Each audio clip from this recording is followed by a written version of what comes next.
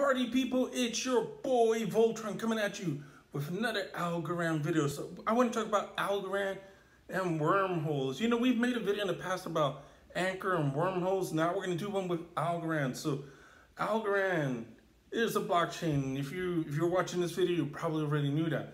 But Wormhole tries to connect Algorand with other chains, and it's something that's always been difficult, but it's something that's important for the survival of the blockchain, because it's nice that Algorand is fast, it's cheap, it's environmentally friendly, but if you can't invite other people, other developers from other blockchains, it could become extinct. So to prevent that, Algorand has to make it easy for other developers to come on board, because if developers have their assets on this one chain, you know, they're like, oh, we got to do all this is, I like everything Algorand offers, but, you know, it's an ordeal to get all this stuff off of this chain and bring it onto Algorand.